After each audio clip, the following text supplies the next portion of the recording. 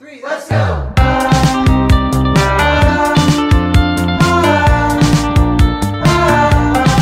Hi everyone, welcome back, and today I'm going to be showing you guys how to make a fan edit, and I'm going to be showing you guys how to do this on two apps which consist of Pixar and Fonto, and all of these apps are really easy to use and I really recommend them because they are both affordable and really easy to make an edit on.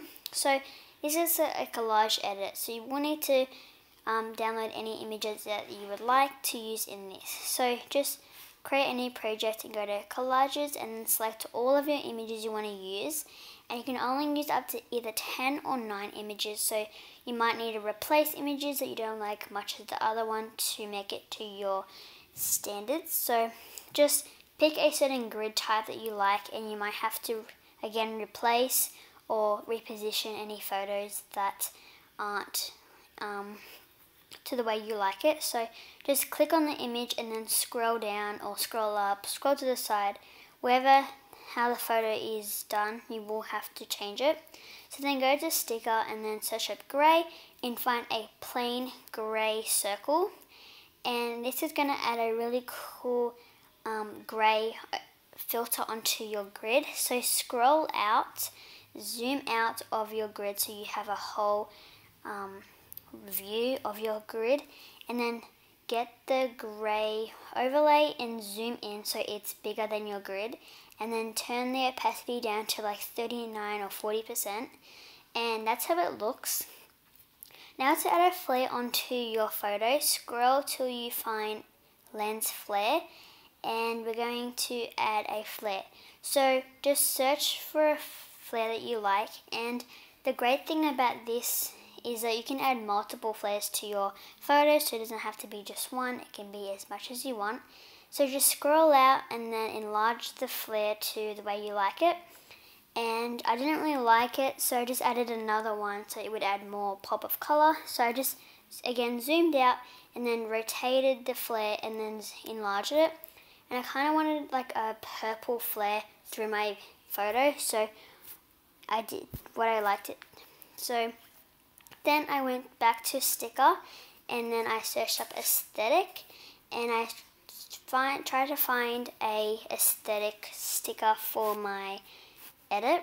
So I just found these really cute butterfly ones, and then I rotated it so it would look nice, and I added all these different other types of stickers.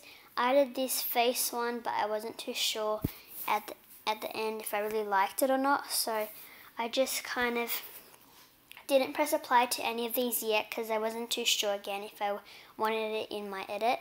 So I just kind of found these really cute text message ones. I deleted that facial one as well, and then I kind of found ones that would fit with a theme or that would go with my certain aesthetic appeal. So once I found one that I liked, I just kept on adding more until I liked the way it looked, and I added like all these cool Instagram tags, text messages, this Vogue title, and once I was like full on happy with it, I just pressed apply and I pressed next, and I was going to add my text on it now because Pixar doesn't have a full range of different text effects. So once it was ready for me to save, I just saved the image, and I went to Fonto and I pressed photo albums and then inserted the grid that I just made on Pixar. Then when it was loading, I just pressed anywhere onto the screen so then I could get a text pop up. And I also went and found some fonts that I liked, so you can go to thefont.com to download any fonts that you would like to put into your edit.